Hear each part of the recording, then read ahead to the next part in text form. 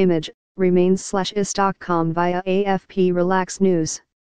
New Canadian research has found that children who have been vaccinated against influenza, also known as flu, are significantly less likely to end up in hospitals because of the virus.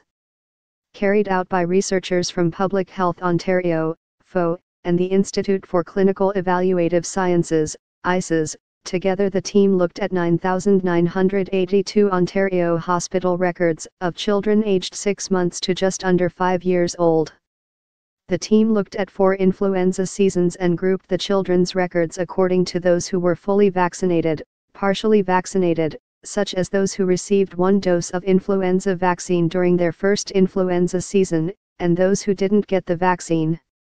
Influenza can cause serious illness, especially in young children, but there hasn't been a lot of research that has examined the magnitude of the influenza vaccine's effectiveness at preventing kids from getting really sick and being hospitalized, explained Drive. Jeff Kwong, the senior author of the research paper.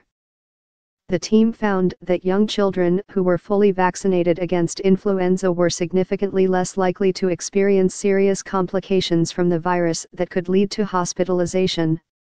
Overall, fully vaccinated children aged 2 to 4 years old saw their risk of hospitalization due to influenza drop by 67%, while those aged 6 to 23 months saw their risk drop by 48%.